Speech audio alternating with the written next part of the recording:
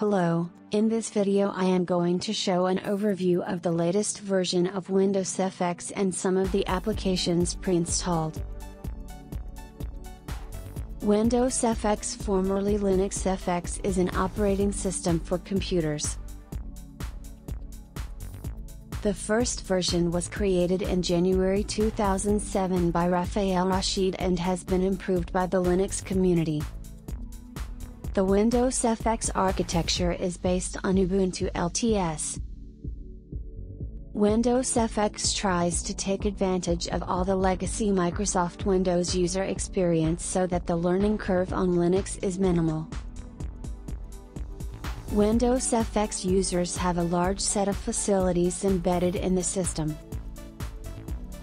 Windowsfx brings basic software content for the operation of a microcomputer, which is always accompanied by an office suite, internet browsers, communication and multimedia software, plugins and general-purpose codecs. The Windowsfx operating system has an information portal on the Internet, active since 2007, operating until today, and serves as a source of storage and general information for Windowsfx. Windowsfx uses systemd as its init software and supports Btrfs, X3, X4, JFS, RiserFS and XFS file systems.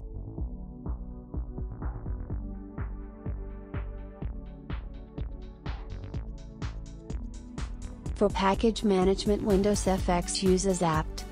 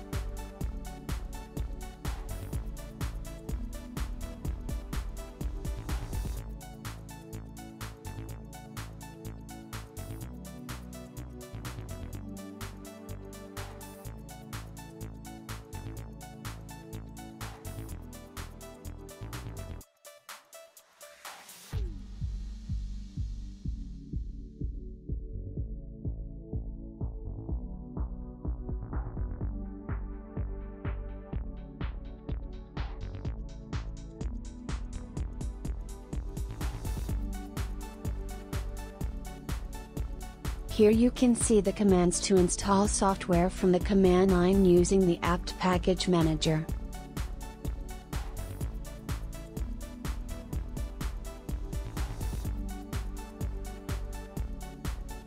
For self-contained applications, Windowsfx uses Snap and Flatpak.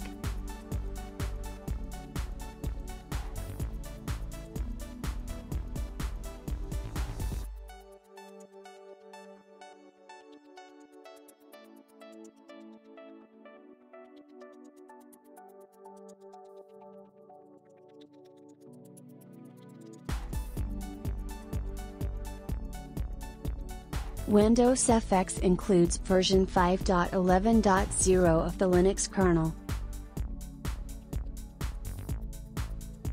Some of the default applications of this release of Windowsfx are Visual Studio, Steam, GAMP, Microsoft Edge, VLC and only Office.